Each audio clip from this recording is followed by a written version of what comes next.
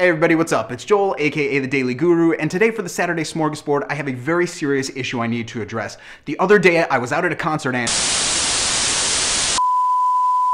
Alright, seriously, Joel. It's been over 200 videos and you haven't shut up yet?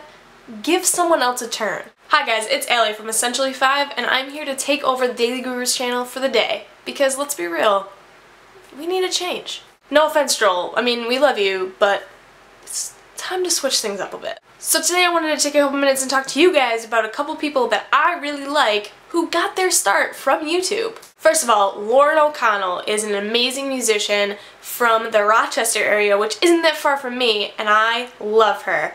Her song Oncoming Traffic off of her album The Shakes is an amazing song. The way that she writes her lyrics and then intertwines it with music that is a little bit folky is an amazing combination that I still can't get over. Danielle Ate the Sandwich's song, The Have-Nots, off of her album Like a King, nearly brought me to tears the first time that I heard it. The first time that I heard this track, she had recorded the song in a giant room where the acoustics were just beautiful. The combination of her awesome uke playing and touching lyrics make this track a go-to for me. Pomplamoose is a great band out of California comprised of Natalie and Jack. Their song Expiration Date is a great song comprised of funny and true lyrics. One of my favorite female artists is Dana Richards. Dana started this project where she was writing a new song every day for 365 days. How crazy is that? Some people might think that writing an entirely new song every day would reduce the quality of the songs, but with Dana Richards, the songs never decreased in quality. They were all amazing and I listened to every single one of them. And last but definitely not least, Julia Nunes. I like her a lot, can you tell? She started out making videos on YouTube but has recently been seen on Conan and has been touring around the United States. She released her new album out in March called Settle Down, and it is my favorite album of hers thus far. It's hard to find a song on that album that you can't relate to. There's even a 25-second song called Pizza about how she burnt the roof of her mouth while eating pizza because it was too hot and she just couldn't wait to eat it, and who can't relate to that? I do that constantly. I don't know about you.